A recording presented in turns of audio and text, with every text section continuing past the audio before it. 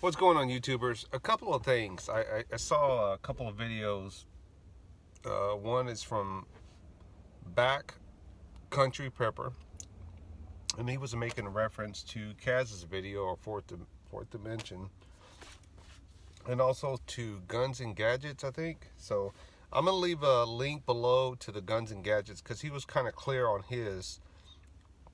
Plus, he actually provided some footage from the I guess the senator in Virginia, West Virginia, that was complaining that a citizen showed up at his house, and the way he was explaining it, the senator, he exaggerated the story and said he had an assault rifle and this and that with an extended magazine. And I'm like, a shotgun is not an assault rifle, even if you consider it to be a weapon of war. And then he had a sidearm. But watch that video. Here's my thoughts on that, because there's going to be more stuff coming out pretty soon. And that is, you know, the problem is, and I'm going to keep going back to this because I think we'll eventually get there, maybe. That's just my thought on it, is sanctuary states that are gun-free, gun-friendly states that have no issues with the Second Amendment. So keep that in the back of your mind as I'm talking about this. Here's my thought.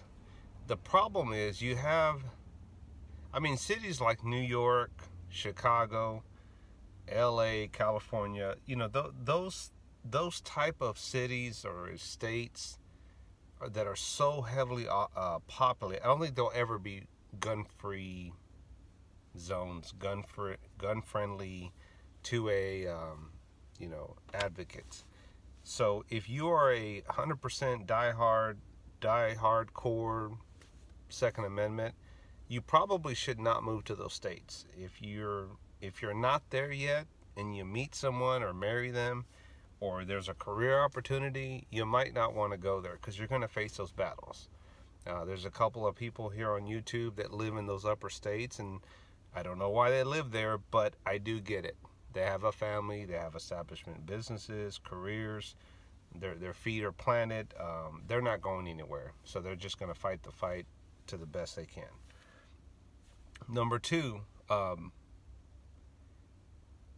if you are a politician or a citizen that is not big on guns or have any consideration on the idea of people or citizens owning guns, you probably shouldn't move your residence to an area that is a gun to a community or environment or population. How about go somewhere else?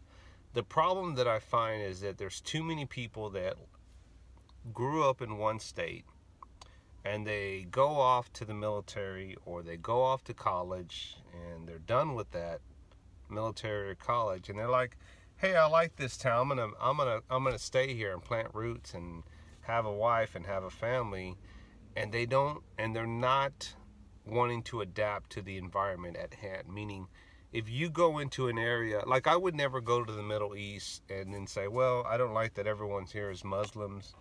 I don't like that there's so much dirt and sand in the air. I don't like your flag. I don't like that you're anti-gay. Change your way of living for me since I'm coming here. No, it's me adapt to their way of life. And that is the problem in America, that people have this idea is like, no, I can bring my ideas and the way I want to live to your neighborhood, and I'm going to change everything about it. So you should move out.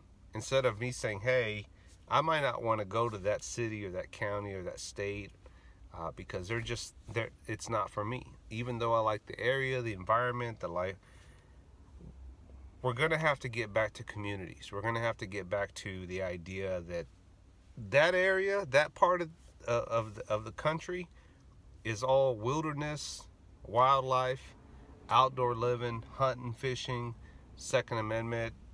I'll go visit it as a tourist, but I'm going to take my ass back to the big city where we don't deal with guns. What's wrong with that concept? I don't understand.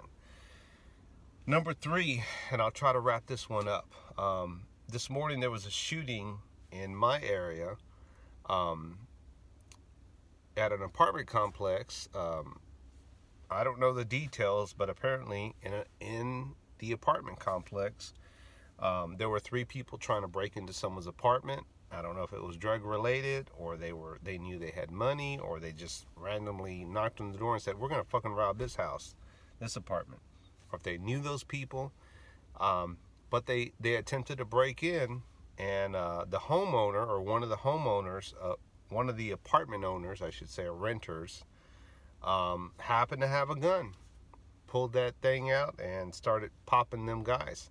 2 of them died. 2 of them died. 1 is in the hospital. So that's kind of good, so they can get the whole story. Hopefully more details will come out and we'll find out what happened. I'm sure those guys, when they got shot at that moment, they were thinking, we fucked up. Maybe we shouldn't have broken into this guy's house. And the idea, I'm going to say 2 things about this. Number 1, I heard this on the radio, and one of the guys was saying, the first thought of the DJ was, hey, family member or home apartment renter, was that gun legal? Keep that in mind. Instead of saying, hey, that's good, they defended themselves, they have the right to. The second part of that is, and this is a question for all you guys out there that are 2A Second Amendment holders or protectors or advocates of the 2A. And I think this is the part that divides a lot of us up, because I tend to, and I do my best to follow the rules. There's right and there's wrong. There's left and there's right. You're either doing it or you're not. I'm kind of very by the book, because it just makes things very simple. And in the aspect of the Second Amendment, a lot of people will say it says will not infringe, period. Will not infringe. You have the right to protect yourself. You've been given that right. If you're on U.S. soil, you're a United States citizen, or you're here in this country, you have the right to defend yourselves. Will not infringe. The question that I want to ask you after all that is, where do you stand on the idea of being able to defend yourself, whether you're a law-abiding citizen, church-going, family-loving, good person, just all-around good person, or maybe you're a decent citizen, you're not perfect, you have a past, you're an asshole at times, you don't really contribute back to society, but you pay your taxes. Or 3, you're here illegally, and you're not a citizen, but you're here in this country, right? But you're on the soil of the United States, so you have, you kind of fall on that gray area where it's like you're here, but you're not really a citizen. You don't really have the same rights. So did you occupy that firearm legally? And if you didn't, will they get in trouble? Or does it not even matter? And they're just like, hey, you defended yourself. You have the right to. You're not going to be charged with murder, but we are going to get you on the possession of an illegal firearm. What is your stance on that? Because again, going back to my idea, you're either legal or you're not.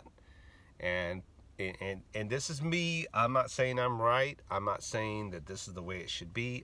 This is just me and my thought. If you are a legal citizen, right, and maybe you have some minor past in the past, you paid your debt to society, your record's clean now, you're doing the right thing, you're living, you're paying your taxes, you're following the laws, etc., etc. If you fit in that category, then you have the right to own a legal firearm and protect yourself. Or B, are you on the notion or the idea that, hey, once you F up and you commit crimes and you go to prison and you continually break the laws and cause crime and all that, should you still have those rights to protect yourself? Or should you just say, hey, you're fucked, sorry, you lost that privilege a long time ago? Let me know what you think. I know that the gun thing is always a complex issue. It's never cut and dry, and I'm going to probably get some slack on this. So let me know what you think. Red out.